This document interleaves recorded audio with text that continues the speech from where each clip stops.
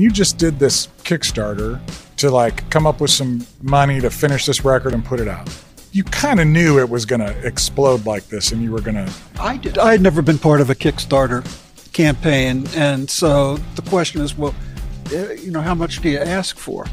And they spit out a number, and I didn't voice it, but in my mind I said, yeah, fat chance. Nobody's going to do that. 18 hours later, we're on to the next round. Right before we did it, I thought, I think we could probably make it eventually, but yeah, I was nervous about it too.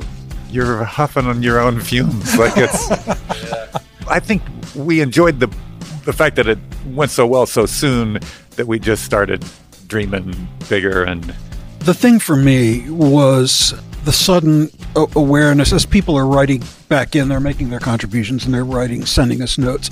We had never toured the United States. Right. I had no idea that the music we made, I knew it was good in my opinion.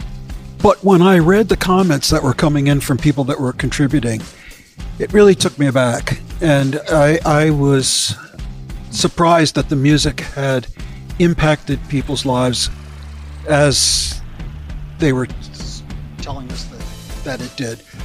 That was the best thing about the Kickstarter experience for me, was that, yeah, I still get a little buzz over it. It's like we painted a picture that was this really good painting, and then we just stuck it in the attic and nobody's going to ever see it. So I said, boys, let's just put it out there. I mean, I'll pay to put it on Spotify. I had no idea how you do any of that, but it was like, it's time to, let's get this thing out of the attic and put it out there so people can see it. Really, we did the Kickstarter just so Mike would stop calling me.